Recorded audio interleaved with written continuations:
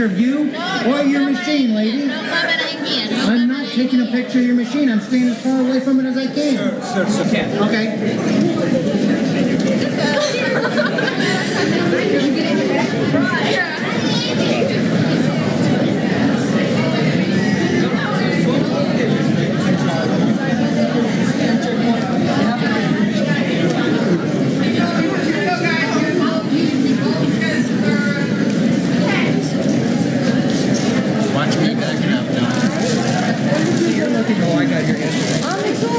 You're looking so refreshed.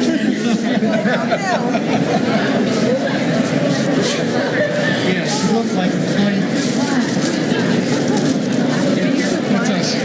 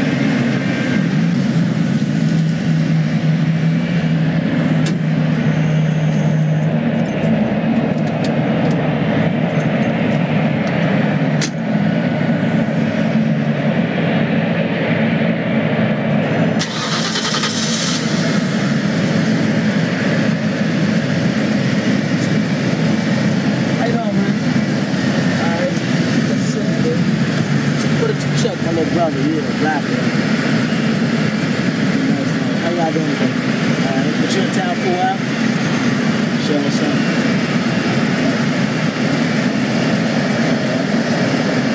I think the flight pretty good. That's my girl, Vanessa. Come say hi, Vanessa. Take it easy, man. You have a good one. Thanks a lot.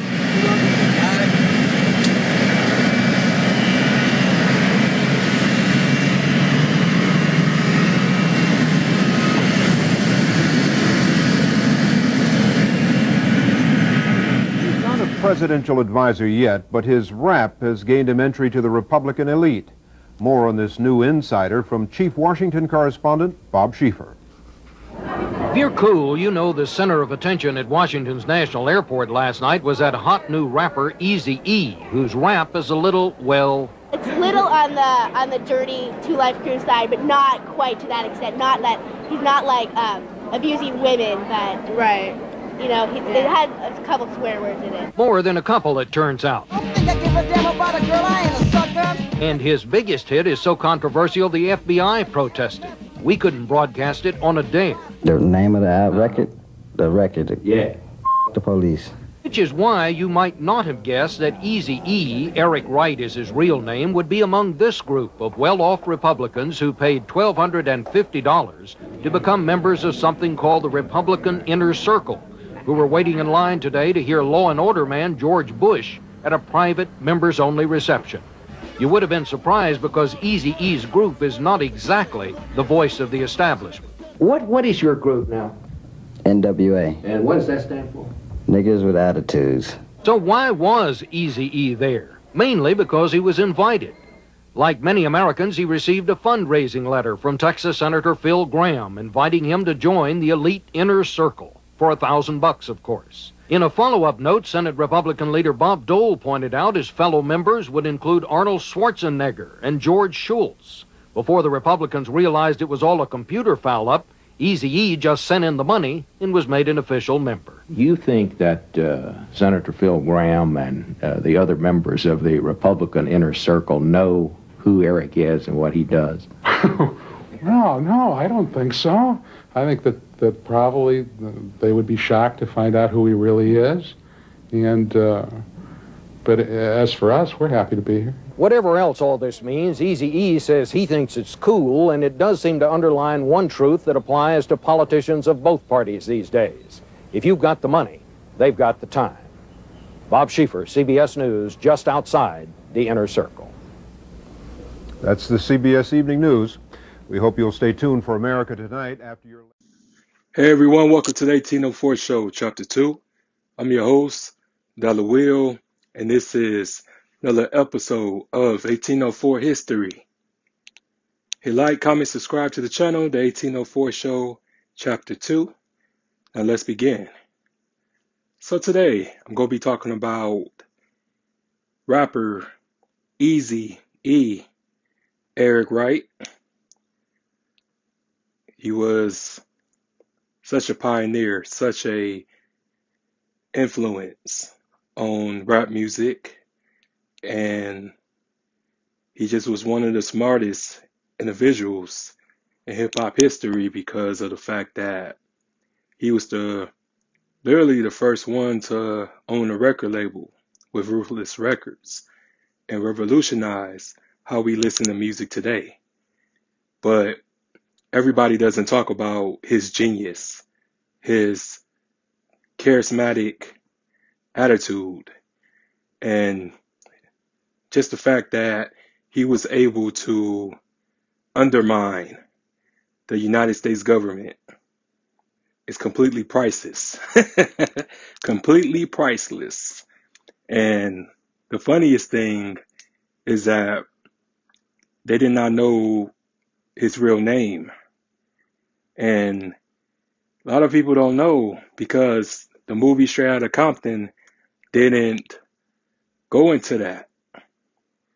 And I never really liked that movie. I know it's like nostalgia, but they didn't tell the whole truth about him.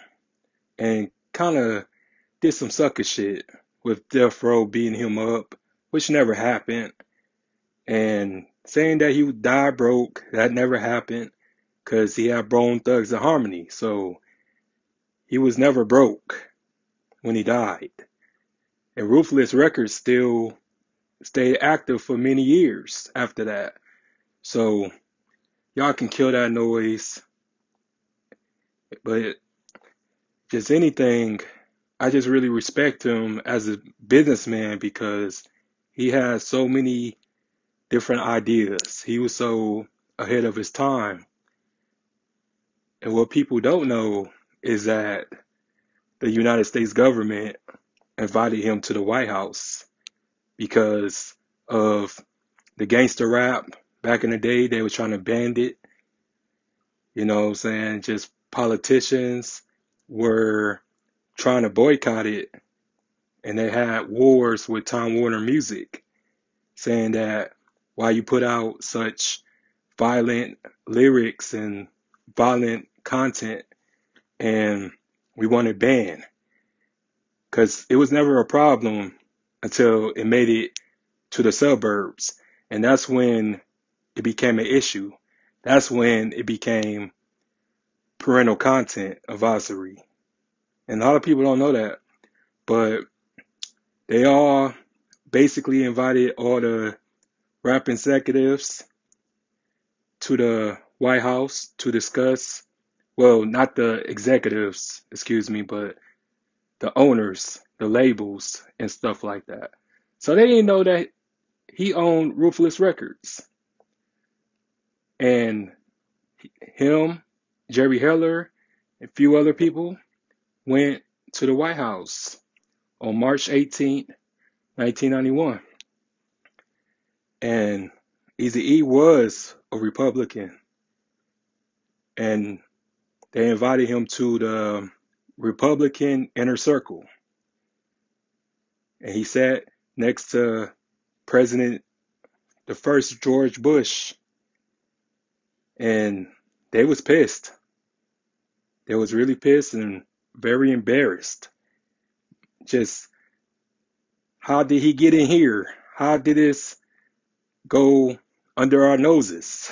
Type thing. So, but it's just a coincidence, just how they wanted to eliminate just not just his company, but his music. They tarnished him in the media, saying that he was responsible for a lot of murders and gang culture. But he said that I don't make music for that. I make music to depict our reality, what we go through in the streets. And that's what I think too. I just really think that people just want reality.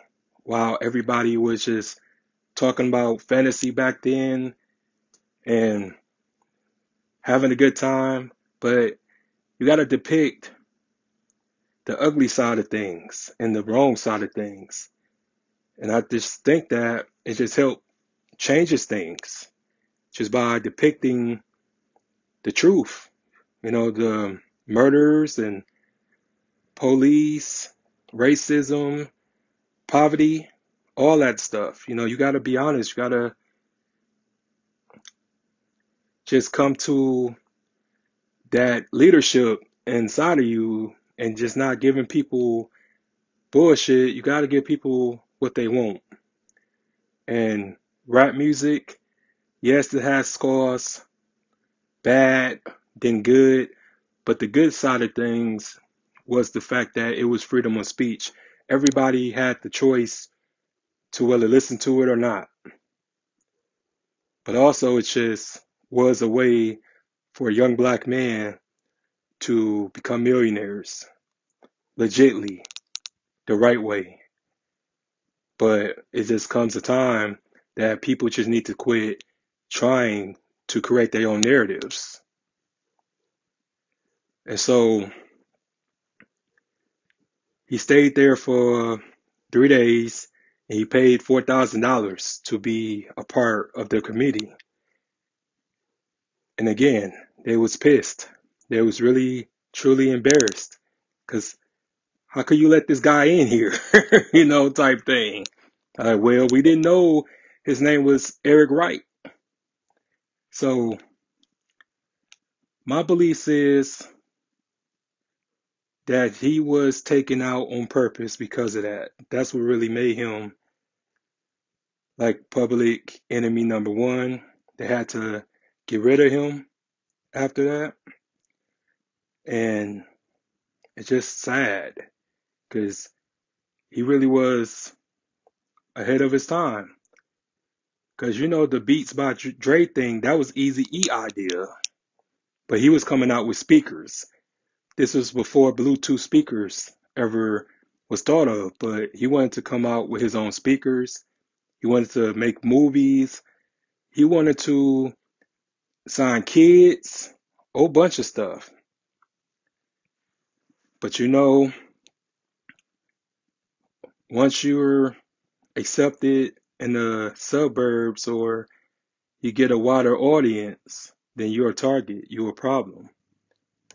Because you're going to be influential. You're going to be a leader. And he was truly a leader. It's just he was also a rapper. But his business side of things were splendid.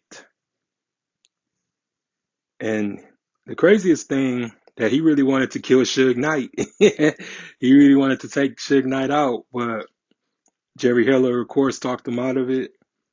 And they put that big old RICO lawsuit on Suge and Interscope Records and a whole bunch of people. But he was just a genius because he didn't do what other rappers did. He went to the head of the snake. You know, the ones that was accusing him of being detrimental to society.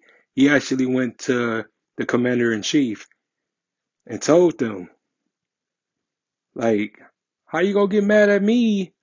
I didn't bring no guns or no drugs in the community. Y'all did.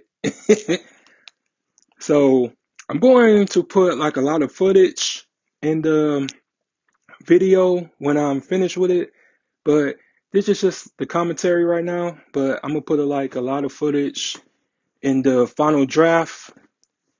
But yeah, rest in peace to Eazy E, Eric Wright Sr., and thank you for your contributions to rap music, to the world. You're a true legend. You're the GOAT. And I'm out, y'all. Hit like, comment, subscribe to the channel, the 1804 Show Chapter 2. Peace. And like by us being from the streets, we know how to report it. I tell, you know, basically what's going on. Eazy E grew up on the mean streets of Compton, California. He's a gangster rap original with a long police rap sheet and a top 10 pop album.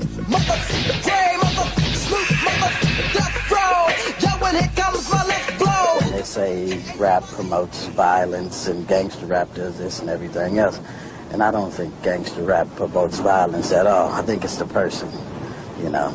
A rap song doesn't make a person go out and shoot people or go out and rape people and everything else. I think it's the person. I have some lyrics here from some of the songs that you've done in your career, and to be very honest, much of this I can't even say on television, but I want to read some of this to you. So what about the bitch that got shot? F her. You think I care about a bitch? I ain't a sucker. Right. Songs That's titled... not talking about women, though. What is it talking about? A lot of them, bitches. It's a difference.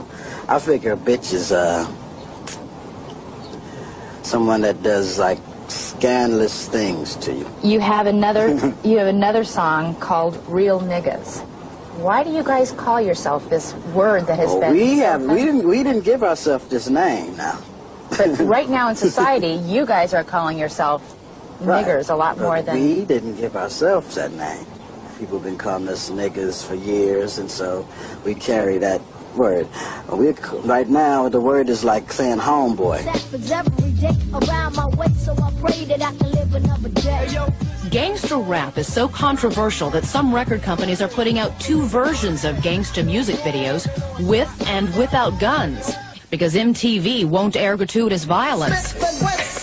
And some radio stations are now refusing to play violent rap songs. Gangster, he was in there like 5 years. You just got out of prison? About 8 months. What were you in for?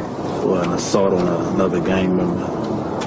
And I was inside like a halfway house or youth home. Mm-hmm. Yeah. And now you're a rapper? I'm a rapper, writer, arranger, everything. So this music that is being so maligned is actually kind of giving you a purpose in life and something constructive to do? It's me the only avenue I thought I had, you know. In a lot of songs and a lot of videos, they're featured young men with guns, that sort of thing. Any of you guys carry guns? Do you? Incriminate ourselves on camera. No, never. No, we don't carry guns. We carry slit blades. He says with a smile. I mean, really, seriously, do you? You carry guns? No? So you guys don't? You feel like you don't have to? It's just a life that we live, you know? Mm-hmm. It's just where we stay. I mean, you never know what can happen. There's people dying every day that you know. You're going to continue making a lot of money off of this, do you think? Basically, as long as you got people that want to learn about all this and they want to hear it, you know. As long as it's violence, it's going to be rap music, gangster rap music, or whatever.